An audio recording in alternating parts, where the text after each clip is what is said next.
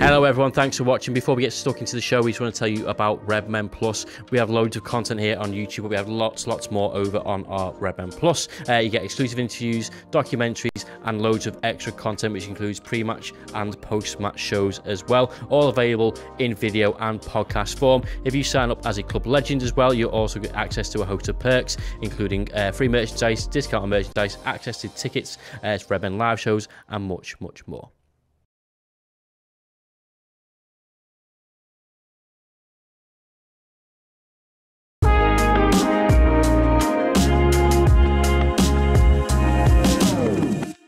Hello, welcome to the Redmen TV. It's player ratings time, and my goodness, this is a much better show than I think it was gonna be about 97 minutes and 50 seconds or whatever into that game, because Liverpool, with essentially the last kick of the game, beat Newcastle 2-1 with a goal from that guy right there, Fabio Carvalho, Liverpool's superhero in this game. Right, I'm about to give every one of these lads a rating out of 10, but before I do that, all you who are watching along right now in the live chat, and I can see there's plenty of you in there, do vote for your man of the match. Let me know who you think Liverpool's best player was in the game. To do that, use the live chat, very simple. Type in an exclamation mark, the word vote, V-O-T-E, do a space, and then the number of the player that correlates to this list over here. It's not the player's shirt number or the squad number or nothing. It's their ranking on this list over here. For example, if you thought Ali was the best player, I mean, I don't think you would have, but it would be exclamation mark, vote, space 1, hit return. At the end of the show, we'll tally those votes up and we can decide, well, we can let you guys know as a collective who you thought Liverpool's best player was. I've got a sneaky feeling I know who you're going to vote for. I know I'm going to give my highest rating to already. It'll be interesting to see if we match up and if we correlate. If you're watching this, by the way, later down the line, after the fact, do use the comment section below, and again, tell me your thoughts on everything that you think I got right, everything you think I got wrong, and by all means slag me off about what I'm going to say about everyone, because that's fine. Right then, we're going to get into it. Like I say, I've got my marker, I've got my magnets, and we're going to go through it. Again, rather than just voting, you can also give me your thoughts on each individual player, how you thought they performed in the game as well. So, for example, just write the name in the chat, give me what rating you would give them, I'll bring that closer, and then let me know, your thoughts on them. We'll start with the goalie then. To be honest, he didn't have a lot to do. It was not much he could do about the goal, really. Sprints out and makes himself as big as he can. It was just a good finish from Isaac. Other than that, didn't have many saves to make, really. Thought his distribution was good, a couple of quick throws. I thought he was fine. But yeah, it's hard really, because again, didn't have to do a lot. So let's just give Ali, let's just give him a 7. And we'll just crack on from there, because yeah, I don't think he could do much with the goal. I thought his distribution was good. So yeah, let's crack on. Give him a 7 and we'll move on. Right then, left back Andy Robbo. I always say on these shows, like, my average rating's a 6, and then I work from there. So anything above or below. Let me have a little look. I'm going to chat already from, is it Boab? Everyone will be getting 2 or 3s if Carvalho didn't score. Maybe not, I don't know. I'd like to think that wouldn't have been the case, but maybe it would have. Who knows? I'm in a much better mood than I would have been. If it was another 1-1 draw and the world was falling in you, maybe that would be the case. It is an emotional thing. Right then, let's have a little look. Andy Robbo, let me know your thoughts in the live chat about Robbo, because again, he was taken off for Costas. Obviously, Trent gets taken off as well, as does Henderson, and we'll get to that in a minute. The triple sub for Milner, for Elliott, and for Costas Tsimikas, that did help Liverpool get back in the game a little bit. I thought Robbo was ish, not great. He got to the byline a couple of times in the first half, didn't he? Obviously, Liverpool were attacking the cop end in the first half, but didn't really make that much of it. A couple of nice interceptions, but. Yeah, Benzema says here, Robbo was pretty average again. I would like to see Costas get a run of games. Yeah, maybe, I don't know. Like, I still think Robertson's better than Tsimikas at everything, but actually, I do agree. I'm not sure if they're hiding something. Like, Robbo's been subbed off in every single game. Now, pretty much. I don't know if that's because Jurgen's looking at his bench and looking what senior footy players he's got, and he's thinking, if I want fresh legs, Costas is really one of the only senior players I've got. I might as well just use him. It might be that. There might be something going on, but I tend to agree. I think Robbo has been about average or a little bit below. Let's have a little look what you guys think. Dickie Oy Red, one of our members, shout out there, says Robbo 6, not vintage, but he was trying to combine with Diaz, but it didn't always work. LFC Fanzone says Robbo gets a 5, pretty average. Yeah, I think, to be honest, I think 5's too low. I think he was a little bit below his standards. So I'm going to go 5.5. Those little extra halves count, you know. Okay. Hopefully that works for you guys. Virgil van Dijk. His passing at times was a little bit off. Some of those long passes that he usually nails weren't quite there. Let's have a little think about Van Dijk. Didn't have much defending to. He did lose one battle, which it's funny. I was on the watch along. I was like, long ball towards Van Dijk, and my next sentence is always, and Van Dijk won it, and I went, and Van Dijk, oh, he lost it, and it just one of those surprise things that he never really does, but he did. Let's have a look at some of the scores then. So Gary gives Virgil a 7, Khalil gives him a 6, and Yappy, I think that gives him a 5. See, this is the thing. I'm going to whatever I give him now, 2 years are going to be disappointed, aren't you? And 1 year are going to be, saying, I joined up with Steve thinking, I thought Virgil was decent, to be honest. I don't think he did too much wrong. I know, like, people talk about the goal and stuff. He had to go out for the goal. He had to go and engage his man, really, because there was no cover there for him. So I don't really think he did too much wrong. I think Virgil, loads of 6s in there. I think I'm going to go a little bit better than that. I think he was a little bit above average, maybe. So I think Virgil was fine. He can have a 6.5. But his passing needs work. But I think defensively he was pretty good. Joe Gomez, I'd love to know your thoughts, guys, on Joe Gomez, because I thought he had a good game. And then I went on social media, which again, I shouldn't do really, but I mean, listen, I can't help myself at times. And there was a lot of people having goes at him. And I thought that was a bit uncalled for, really. I thought he defended pretty well for the most part. Obviously, yeah, in general, really, there was one time doing the goal that didn't count. Maybe if that did count, the offside on Isaac, which was centimetres offside, then maybe we'd have been thinking, oh, I wonder if Gomez could have done better. But it didn't matter. Let's have a little think. What about Gomez? I thought he did well. I thought his passing of the ball was improved, passing it forward. He's obviously, he never gets to go for corners, really, Joe Gomez. He's always kept at the back, and we sent him up for that last minute one. And he actually wins his header. Which is a bit of a surprise, and obviously the chaos that ensues results in Fabio Carvalho's late winner. Let's have a little look. So Virgil was better than Gomez. It says is that David? I disagree with that. Bear says 5s. He made loads of mistakes. Maybe I'm wrong. I thought he was good, but again, this is the thing. I thought he was good, and there's people in the comments who thought he was good, and then there was people disagreeing. Aerially, yeah, I do agree with that one. Maybe he didn't win as many headers. Gomez was good, 7s. Lots of people saying 7s out there as well. Matthew said bang average 5.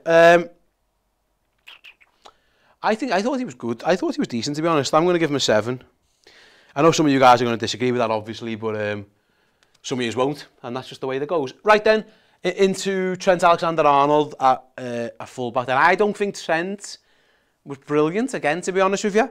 Let me have a little think what you guys thought of Trent's performance again. He gets subbed off and he had a bit of a cob on. I don't think it was injury related, because he looked like he had a bit of a cob on when Milner goes out to right back. Gary gives him a 6. He seemed a bit off. We got 5 from Khalil and 4s from Josh's and 3 from Constantinos. My God, got all the range there, haven't we? 6, 5, 4, 3. Anyone lower? Any lower than the 3? There we go. There's a 2. Yeah, I don't think Trent had one of his better games really. I think he was a 5. I don't think he played well. I think he was below his average best. And I think Jürgen obviously agreed because took him off. I don't think his crossing was particularly great defensively or okay. He had one really good covering one actually, which I should praise him for, because it looked like someone was going to be down. I think it might have been Joe Willock was about to bomb into the middle and Trent come across and covered. It might have been Fraser actually. But I don't think Trent was particularly at his best, so I've given him a 5. Right then, Fabinho.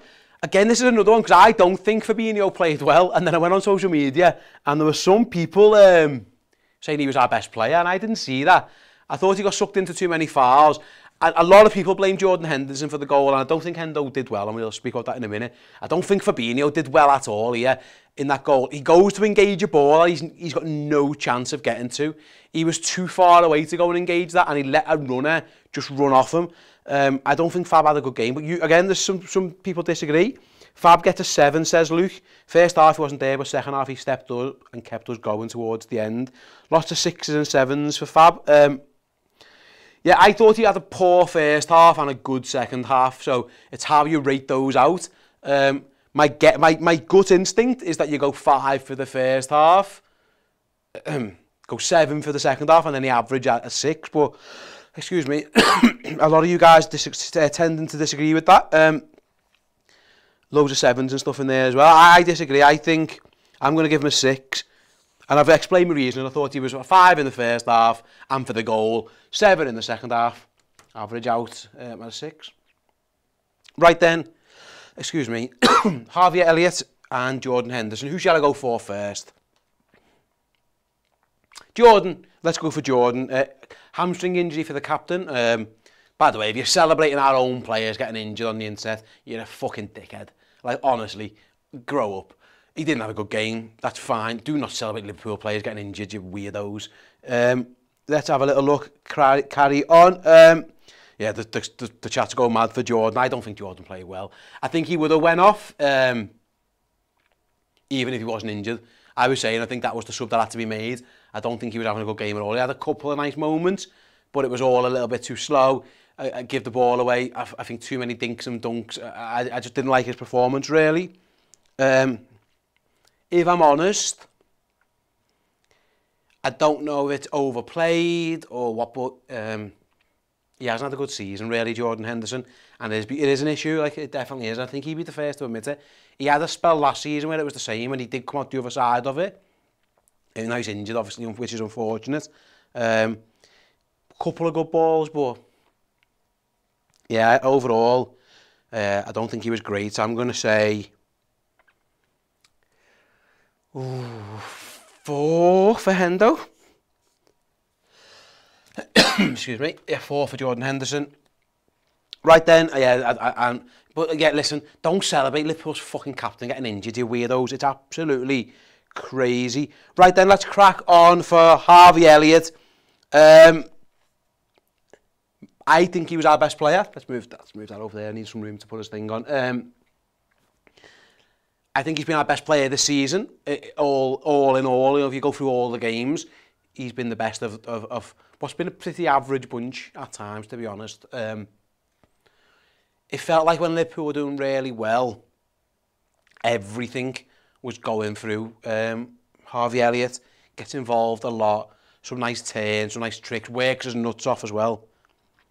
Let's see what your ratings are saying. 8s and 9s. He was world class in the second half. Says Jake gives him a 9. He has shades of Thiago. That is high praise at all. Charlie the Red, without Harvey, we do not win that game. Give him a 9. Dickie Red gives him a 10. Lots of 8s, lots of 9s. Yeah, I'm going to give him a 9. I thought he was excellent. I thought he was the best player. Jürgen said he was the best player on the pitch in his post-match interview. And who am I to disagree with Jürgen Klopp? I agree. 9 for the star boy. Harvey Elliott. Let's move across over here. Let's go Diaz first then. At times, I think Diaz does too much. He tries too hard. I thought he was more influential because Newcastle had the banks of 4. It was essentially a 4 and a 6 at times. The space was, they were pressing high. The space was actually in behind and he kept coming to feet and I was thinking just go over the other side. And a couple of times when he did run in behind, he looked a little bit more threatening. He worked hard, says Gary, who gives him a 7. Maybe. Loads of 6s. I'm going to go down the middle. I'm going to give Diaz a 6.5. Excuse me. Yeah, he runs a lot, but sometimes like there's too much going on a little bit. I thought he was okay. Oh, shall I go for next? Let's go Bobby. Goal scorer, Roberto Firmino. I don't think he was, again, it was a strange performance, really. I don't think Bobby was playing particularly well. At times, I thought he was dropping a little bit too deep as well, which old habits and all that. But, excellent finish. Excellent finish. Really, really good goal. And for that, he should be, I think, side foot into the corner first time. Excellent. So you guys are all giving him 6s and 7s. And I think he would have been 5.5 towards 6, but he gets an extra mark for me goal. So I'm going to give Bobby a 7. I wish he'd just stay up front a bit more sometimes. But I know that isn't the game, but yeah, I think he would stay up front. Mo Salah, does he get an assist for that second goal, technically? I think producer Tom told me before he did. I don't know for sure. He definitely gets an assist for the first goal. Some good touches again. It's obviously the system, it's obviously what Jürgen wants, but he's very wide, and I'm just thinking at times, can you run in behind more? Can you be the Mo Salah who's making those runs towards goal rather than standing on the touchline waiting for the ball? Can you be running forwards and getting on the end of through passes? Again, it's obviously something they're working on or they're trying to do, but yeah, let's see. Oh, man of the match gets a 9. Ooh, 6.5 says Constantinos. He gets, what's that? 6.5 only for the assists, but he is a bit off. Yeah, I don't think, I thought he was ish, but he did get the assists. Let's give Mo a 7 and move on. Excuse me. I do apologise for the post-COVID croaky voice. Been a lot of shouting when that final whistle blew as well. Right then, let's move on to the subs. James Milner, Kostas Tsimikas, and Fabio Carvalho. Milner at right back. I thought we looked better when Milner come on at right back again. That might be, obviously it's a triple sub, so you can't put it all on there. But I thought he had a decent enough game. Couple of good balls in. Got to the byline a little bit. Let's have a little look what you think.